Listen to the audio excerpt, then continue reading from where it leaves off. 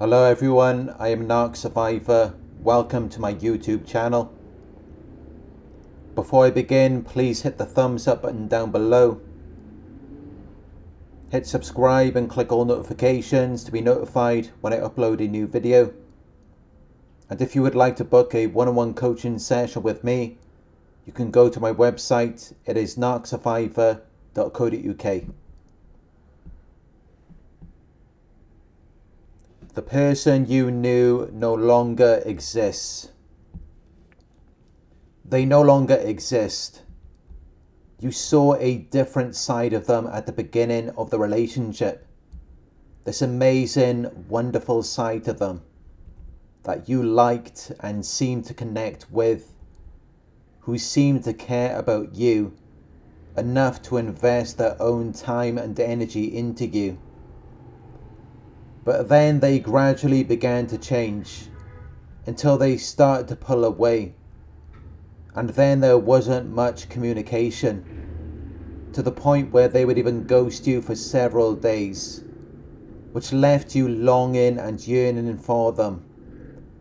And you may even have become addicted to them, even though you may have recognized that they're not a good person and that they're not helping you to grow or to become a better version of yourself. But you will still stay stuck to where you're longing and yearning for them, because you're remembering this other side of them when it no longer exists, because they used different masks. They had a false image that they displayed to you, which they can adjust and change depending on the people that they're around. So you may have seen one side to them, but then their family and friends will see a different side, when really they're just projecting a fake persona. They're pretending to be a person that they're not, which is typical behavior of criminals, con men, and even politicians.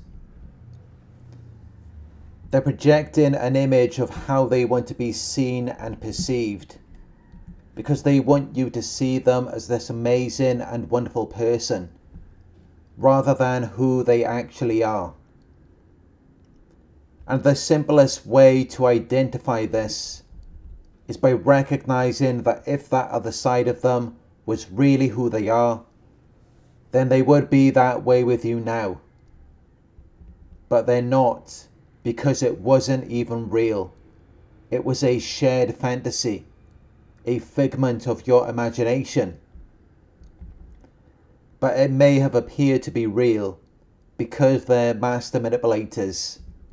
They're more concerned about their image than anything else, on how they appear to other people, whether it's as someone who is desirable and attractive, or someone who is powerful and important.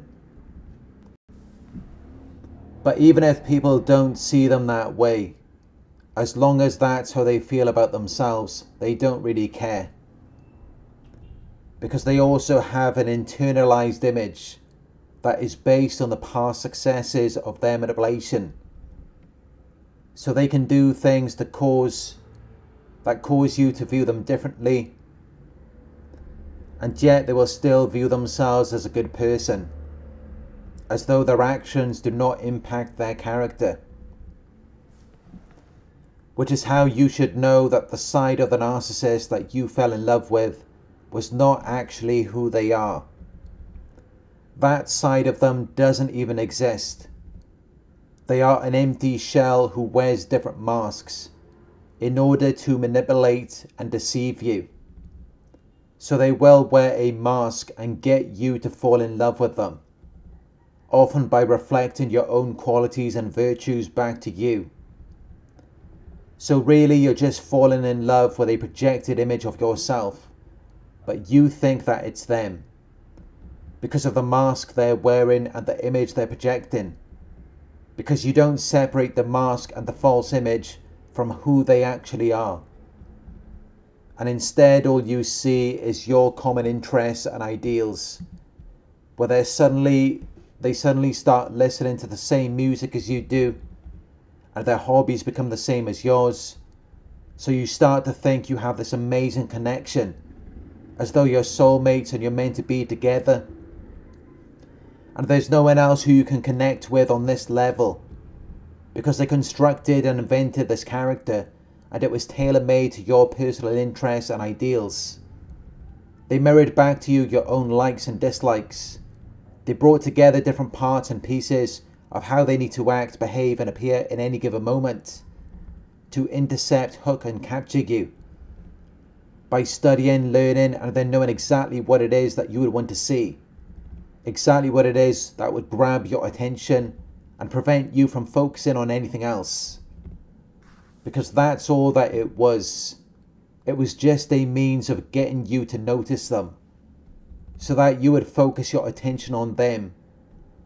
It doesn't go any deeper than that, which is why with time, and especially if you stop engaging with them in the same as you did before, you will notice that the mask begins to fall to pieces, and they appear to be a very different person from who you originally thought they were, until you begin to doubt yourself and you wonder what is actually real. What is actually the truth about this person? Because how they're behaving now does not line up with what was initially revealed to you. So now you wonder if everything was a lie, because it's like they've been leading two different lives.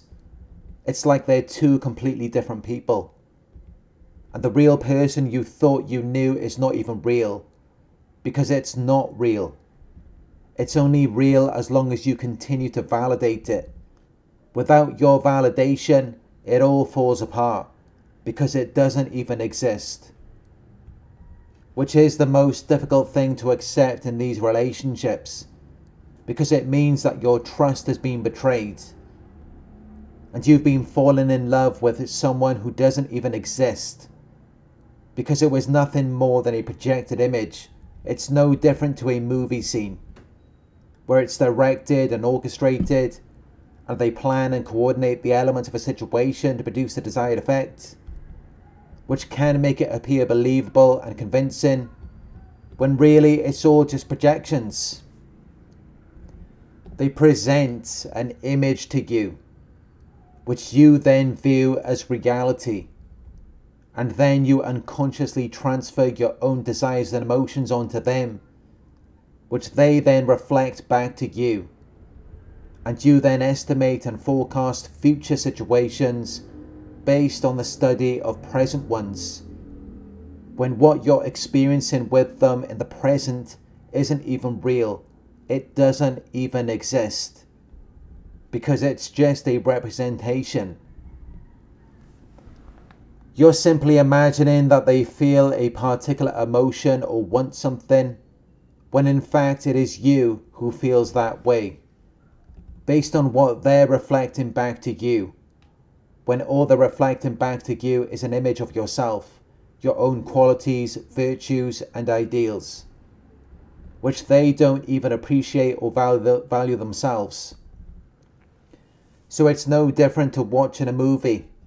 It's orchestrated in a way to pull on your heartstrings, to make you think and imagine something, when in reality those characters in the movie don't even exist. They're not really there, even while the image may be there, and your feelings and emotions may be there, but they're not there, because the character you fell in love with doesn't even exist. That version of them was nothing more than a fabrication, a concoction of bits and pieces taken from movies, celebrities, and their past sources of supply, to make them look better in society, by conforming to a particular set of characteristics and qualities, so that they could feel, appear, and act in the way that they would prefer, to slide under the radar and continue doing what they want to do, while abusing you at the same time. You fell in love with a deceptive outward appearance that was maintained to conceal a less pleasant and less creditable reality. And the saddest part about it is when you realize that you've fallen in love with something that doesn't exist. And these false ideas and beliefs have been implanted in your mind to make you act and respond in the way that they wanted you to, for their personal benefit and advantage over you. Which is why you need to completely recognize and accept the reality that you're in, even though that reality may include pain or discomfort. Because although you may have said that they love you, they also abused you the entire time. So you need to stop responding to your emotions and instead look at the facts, because that's the only way that you're going to wake up and realize what you were actually dealing with. Because the entire time they belittled you, they made you feel less than, they made you feel insignificant, to where you felt like you weren't deserving of anything. But then you also had to keep up the image and appearance to make it look like you were having a good time, even though you weren't. You felt empty and hopeless, and you were so upset and embarrassed that you had to cope by numbing your emotions, because they were constantly raging at you over any little thing you said or did. But until now, you may not have truly accepted the situation for what it was, and instead you told yourself a lie and a story, because you were holding on to the hope that maybe their false character will return, when that's never going to happen, because that version of them doesn't exist. It was fabricated to manipulate and mislead you, and it will be recreated for the next person and the person after that, because they're never honest or sincere. And this is why they don't change, because they're never honest. Which is how you then fell for their false image, while longing and yearning for their return. And it's why nothing is going to change, and it's never going to get better, because that version of them doesn't exist. Thank you for watching. If you found this video helpful, please give it a thumbs up. Share your thoughts in the comment section. Hit the subscribe button to receive the notifications. If you would like to support the channel, you can donate at paypal.me/Narc Survivor. You can book a one-on-one with me on my website. It's narcsurvivor.co.uk. Thank you for watching, and I'll talk to you soon.